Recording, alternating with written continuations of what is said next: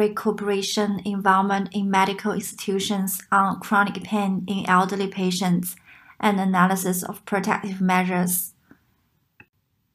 In this presentation, I will be mainly cover 5 parts: introduction to the research, experimental methods, experimental result analysis and discussion, and finally the conclusion.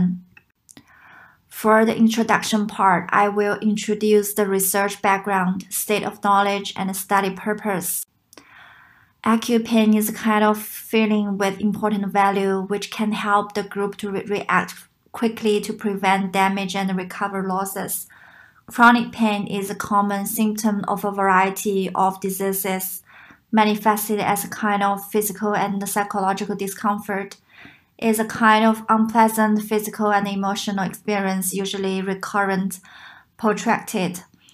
As we might know that chronic pain is a common symptom of elderly patients, and it also has a significant impact on the physical and mental health and quality of life of elderly patients.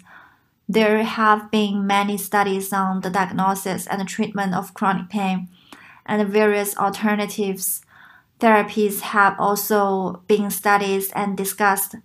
This paper analyzed the factors that influence the cause and impact of chronic pain, not only considering a patient's nursing intervention, but also considering the patient's medical environment.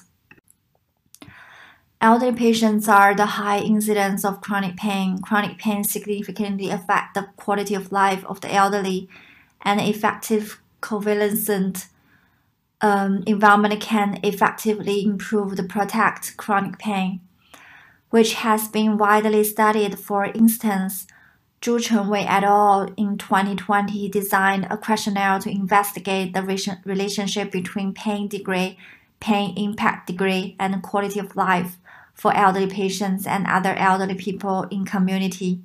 The results shows that negative correlation between them was statistically significant. The study purpose of this research is to identify factors of effective convalescent environment that can improve and protect elderly patients from chronic pain. In terms of experimental methods, it can be divided into 3 major parts: index selection, development of questionnaire, distribution, and retrieving of questionnaires.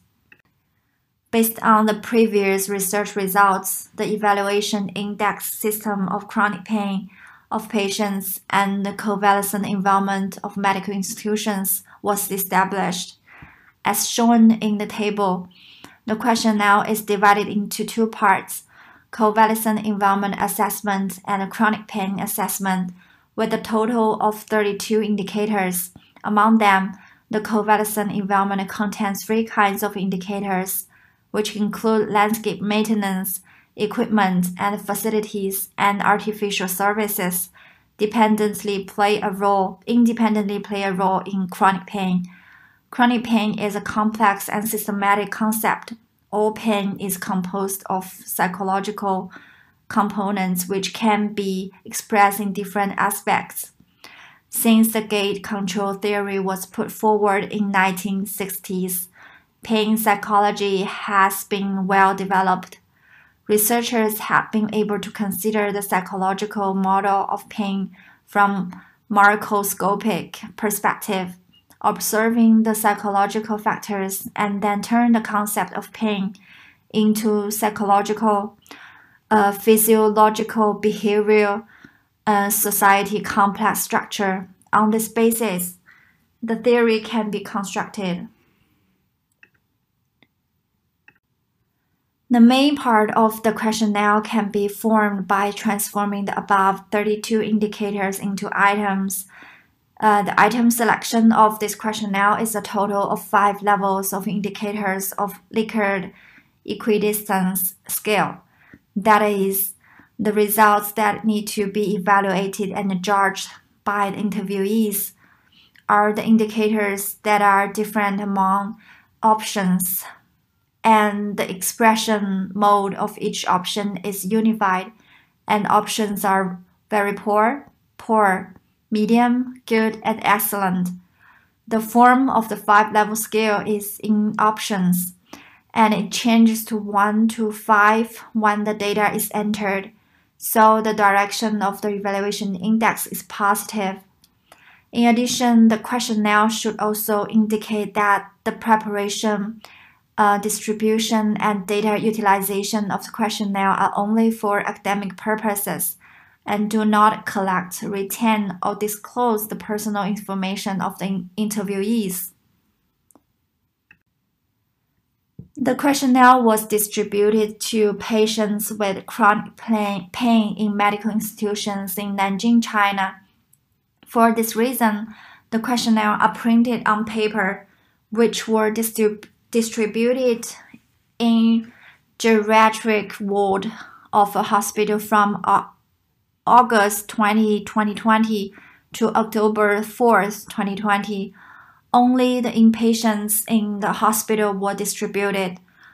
The source, purpose, and content of the questionnaire were explained to the patients on the spot. The questionnaire were distributed after the patient's acknowledgement, and they filled in the questionnaire on the basis of fully understanding the content. After completion, the questionnaires were collected on site. A total of 300 questionnaires were distributed and 286 were collected on site.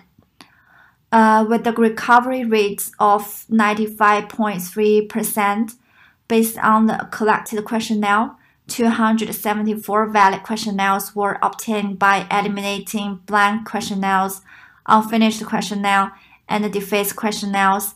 The effective rate of questionnaire was 95.8%, and the overall effective rate of questionnaire recovery was 91.3%, which was relatively high. Based on this, the information of the questionnaire is input, and the input data is used for further processing and analysis. The experiment result includes 4 major parts: reliability and validity analysis, descriptive statistics, hierarchical regression, and structure equation model. As shown in the above table, the Cronbar alpha coefficient of the questionnaire data reaches 0.757, which is at a high level, indicating that the reliability of questionnaire data is good. Then the validity analysis was carried out, and the results of validity analysis are shown in the table below, in which the KMO value reaches 0.864, which is in an excellent level, and the validity test is passed. But in each index, the common value of B45 is too low, so the model is excluded. On the basis of reliability analysis and the validity analysis of the questionnaire data, descriptive statistics are carried out for the sample data to understand the overall characteristics of the data. The results are shown in the table. There are great differences between the average and standard deviation of different indicators. The evaluation results of indoor landscape are generally low, and the average value and standard deviation are generally low, which shows that the level of landscape maintenance in medical institution is relatively insufficient, so that patients have a relatively unified poor evaluation. The evaluation of equipment and the facilities is significantly higher, and the standard deviation is also higher, which shows that the equipment and facilities in medical institutions are relatively sound and in good condition, especially the rehabilitation facilities and the fixed facilities, which shows that both of them have been better allocated in medical institutions. The patient's pain emotion performance is relatively poor, especially the anxiety and the fear emotion performance are prominent. The standard deviation is high. The patient's pain feeling performance is also significantly poor. The patient's specific performance is relatively poor. The patient often lose sleep and need to use diazepam drugs to help sleep. the patient's daily behavior is better, especially the patient's shopping and leisure activities can be carried out normally, and the standard deviation is very low, which shows that the daily activity of patients can still be guaranteed, but it is difficult to complete common, simple activities such as walking, which shows that loneliness plays an extremely important role in the development of chronic pain.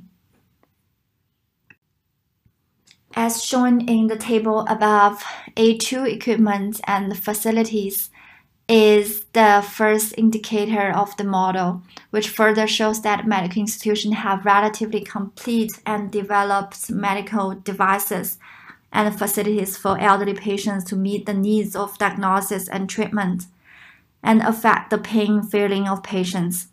Specifically, A21 bed use experience and A25 rehabilitation facilities have strong significance, which are closely related to pain feeling in 99% confidence. And the coefficient is negative, which shows that a good ward and rehabilitation facilities environment can significantly improve the pain feeling of patients, especially the influence of bed use experience more significant. Combined with the result of descriptive statistical analysis, it can be seen that the significant influence and the high coefficient level of this index reflect that patients' dependence on interpersonal communication activities is relatively strong, and this kind of connection will directly affect patients' pain feeling.